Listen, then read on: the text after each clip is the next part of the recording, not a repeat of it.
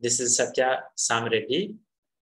In this video, I'm going to talk about working principle in lead acid batteries, particularly during the discharge process. And also at the end, I will also tell you about how a charging process also happens. So let us look at this.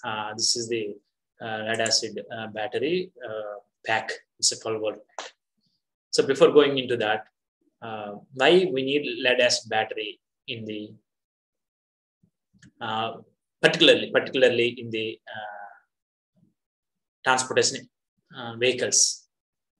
So like two-wheeler, three-wheeler, four-wheeler, or even heavy-duty vehicles also. We can see most of the people are using lead acid batteries only, and it is advised to use it. Over the years, people have been using. The industry is suggesting to use lead acid battery only because lead acid batteries is not a moisture sensitive battery. So because inside the electrolyte inside battery is the dilute sulfuric acid, which is based on the water and acid. It's not sensitive at all compared to other batteries. And also moreover, it gives the cell voltage of each cell gives the voltage of 2 volt among all aqueous batteries. So you can have a higher voltage demand for this. Definitely we will get it because other aqueous batteries we cannot use it. And why we need battery in a vehicle? That's also important because the purpose of battery in a vehicle is for self-start and lighting, giving a lighting to the vehicle, and engine ignition also. These are 3 major reasons why we need a battery for any kind of vehicle. Let us take an example of 12-volt battery. Here it is. You can see the 12-volt battery here. You can see here. This is the battery pack. It's a 12-volt. So inside this, what is there? No one knows it, right? Mostly what's happening. So let us look at this. Open it. You will see 6 cells. These are 6 individual cells. This is a pack. Inside it, 6 individual cells are there. So from A to B, A is negative terminal to B terminal. All 6 are connected in series fashion. And each cell consists of 2 volts. It provides the 2 volts. So since it is in series, so total going to be 6 into 2, 12 volt. 6 cells, individual cells, and each one is 2 volt.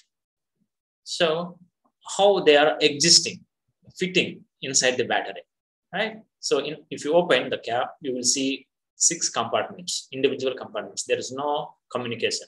Only communication is through cable, electrical cable, like in series from on the top, like here you can see. Yeah, this is one type of module pack. This is another type. So both are same. This is filled already. Lead acid single cells are existing inside. Yeah, all 6 are in one direction, and these 3 are in one side, and another 3 are another side. But all 6 are separated individually, so no connection. Since another important background I want to tell you is, let us take an example of one of the cell. What's happening inside each cell? So because if you see everything is same for all cells also, right? So I'm taking an example of one cell. I'm taking this elaborating. So this is the typical diagram we see usually in the textbooks, but it's hard to imagine, right? How it is really working inside it. So that's what my purpose is to tell you how practically we can see, visualize, and imagine it, what's happening inside the battery. So that's the purpose of this video. So here you can see the electrolyte is the sulfuric acid and the water, 1:3 ratio. It's called as a dilute sulfuric acid.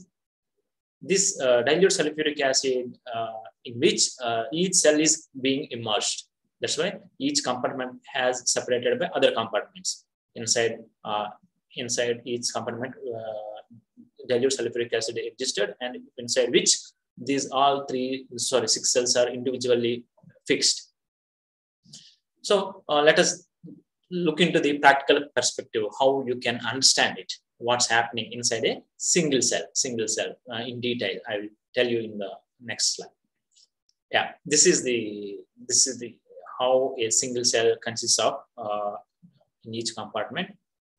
It consists of anode and cathode. And anode is lead material. Lead material is the anode, and cathode having the lead oxide material. Both are lead based, but one is metal, another one is lead dioxide. It's a 4+ state. So at anode, oxidation takes place usually. At cathode, reduction takes place usually during the discharge process, because this is a discharge process. And electrolyte is the H2SO4. Three more components, main components of this lead acid is lead as anode, lead oxide as cathode material, and electrolyte. These three are the main important things. Without this, nothing. These are the three.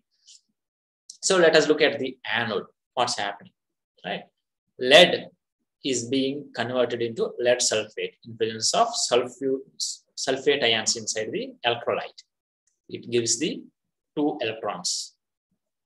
So it means that lead in zero oxidation state here, zero oxidation state, converting to lead sulfate in +2 oxidation state, lead in +2 in product side.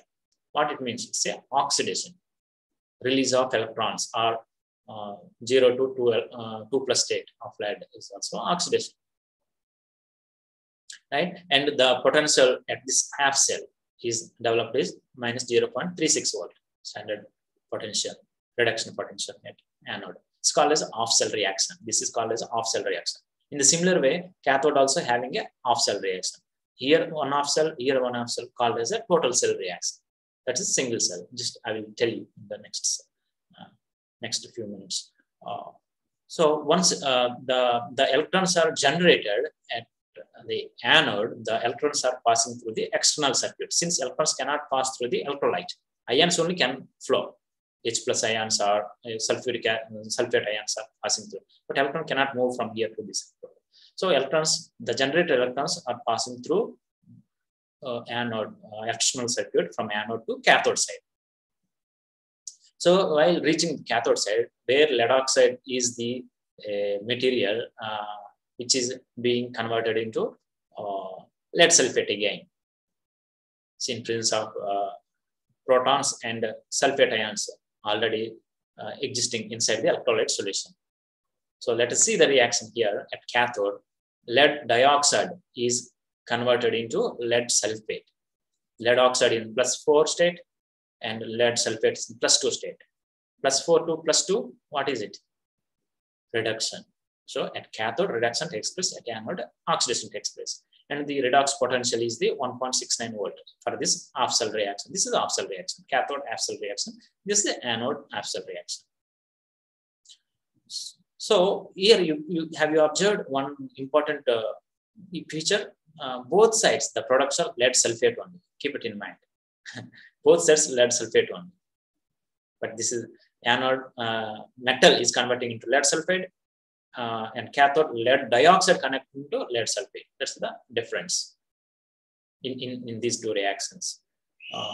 So here, when electrons are passed from this here to here, cathode side, anode to cathode, this is the flow of electrons. Where if you place any electrical appliances, it's bulb or vehicle for charging, anything, if you give this for lighting, so obviously the power supply will be given by this direct current. This is what developed in this lead acid battery at anode is the direct current.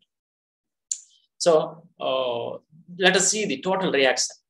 What is the net reaction here? So just combine these reactions, anode half cell and cathode half cell, these two. So lead plus lead dioxide plus 4H plus and sulfate ions, and 2 electrons are cancelled. And you will get the lead sulfate and then 2 lead sulfate.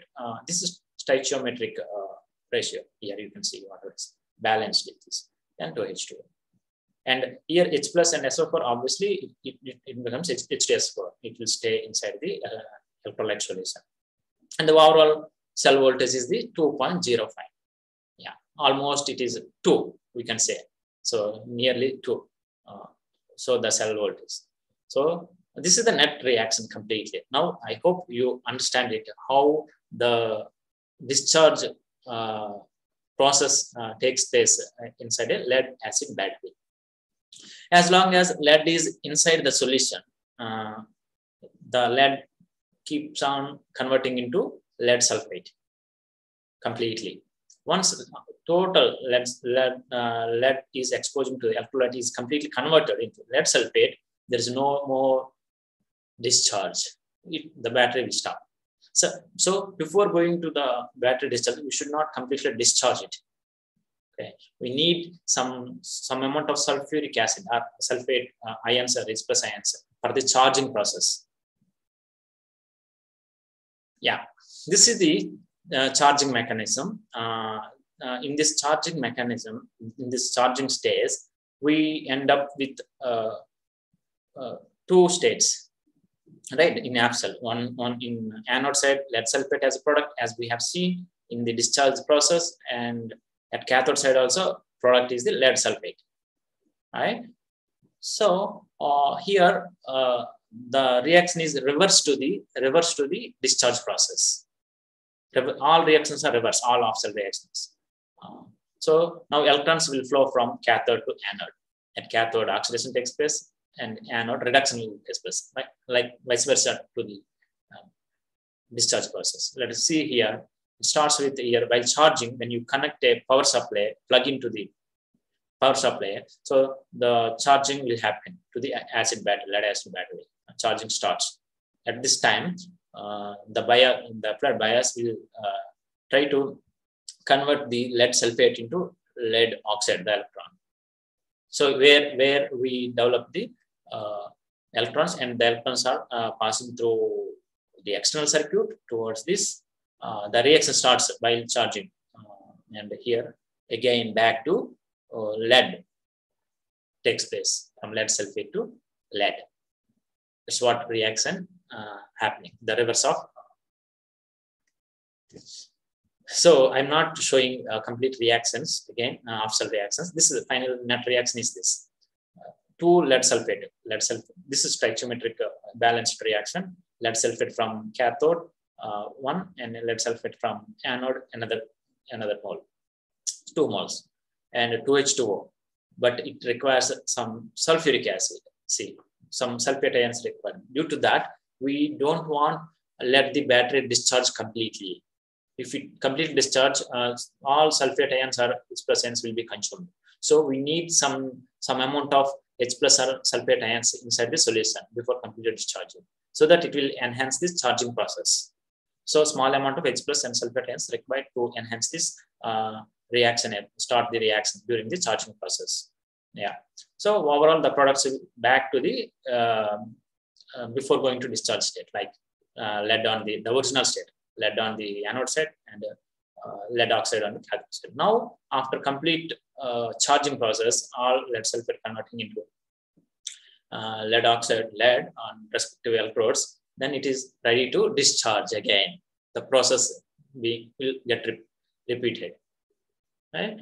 So this is what I'm going to talk in this. Yeah. So in this, just I want to tell you one thing is lead is a solid material. Yeah, in this color, same almost this color, and lead oxide is the brown color, little like light brown color in this way. Both are solids only. So when and also lead sulfate is forming, right? Lead sulfate also white color solid. During discharge process also, when lead is converted into lead sulfate on the anode side, lead sulfate white color layer is being formed. In the same way, cathode side also, when discharging process happens, the lead oxide, dioxide converting into lead sulfate, same on the cathode side also, white color layer happens. Whenever you open the discharged battery, what happens is you will see white color on both anode and cathode side. That's due to the lead sulfate of white color nature. Yeah. So that's it. Thank you for watching. So thank you.